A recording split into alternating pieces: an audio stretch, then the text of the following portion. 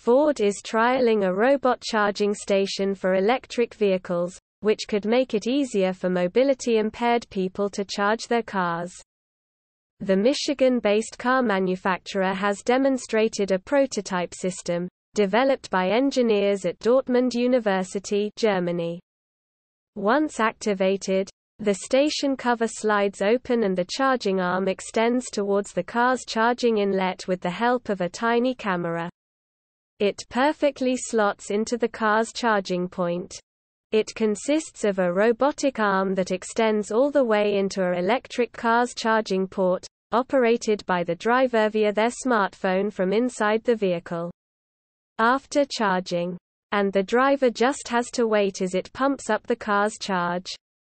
Currently, filling a car with petrol or plugging it into a charging point can be challenging for the mobility impaired. According to Ford, disabled drivers represent 5% of the UK driving population and experience major challenges while getting from one place to another. The arm retracts back into place and the driver can be on their way, without having to ever get out of the car. A charging station, which could be situated in a car park or a roadside, features a sliding door that conceals the robotic arm. When the driver parks next to the station, he or her can bring up Ford's free-to-use Ford Pass app to open the sliding doors and release the arm. Ford is committed to ensuring freedom of movement, and right now refueling or charging your vehicle can be a major problem for some drivers, said Birger Frick, research engineer at Ford of Europe. The robot charging station could be an added convenience for some people but absolutely essential for others.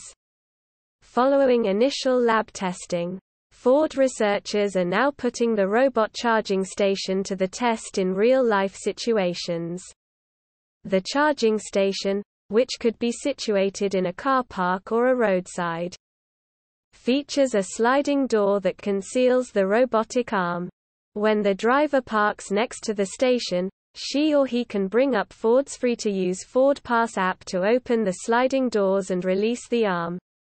Once activated, the station cover slides open and the charging arm extends towards the car's charging port with the help of a tiny camera.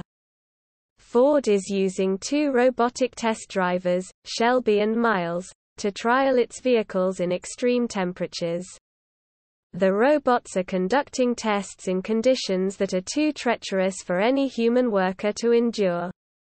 Shelby and Miles can operate at temperatures ranging from -40 degrees Fahrenheit to 176 degrees Fahrenheit, -40 degrees Celsius to 80 degrees Celsius, as well as at extreme altitudes, Ford says.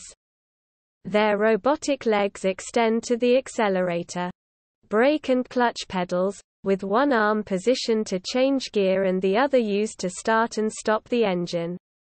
Read more. It perfectly slots into the car's charging point, and the driver just has to wait as it pumps up the car's charge.